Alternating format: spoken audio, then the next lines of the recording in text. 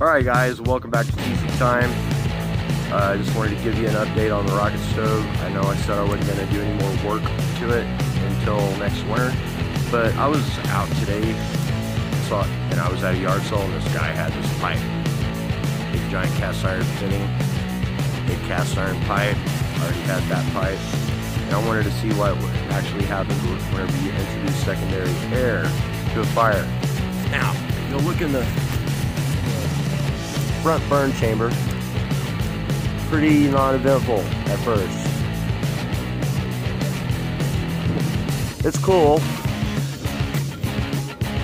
Look what it's doing after I let air into it right there. It's like it's forcing it out. It's really neat. So anyways, what I need to do is I need to figure out how to duplicate this inside a insulated barrier. Whether I use my aircrete or I use sand, or there's lots of different things that you can use. So I'm gonna let this thing run for a while.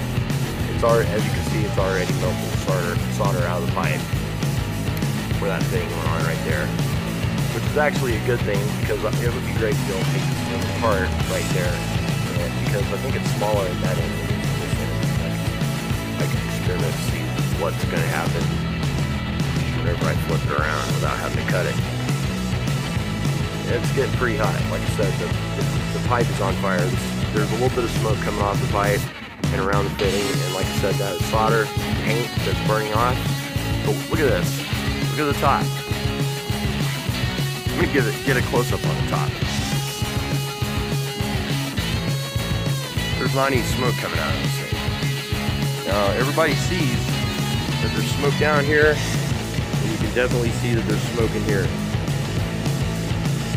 That smoke is not actually smoke, it's gas, and it's being burned up inside of this heat right there.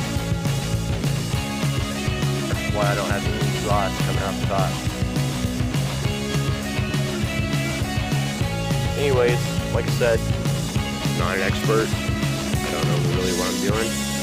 As I figure it out, I'm going to show you guys how I figured it out, what works, why it works.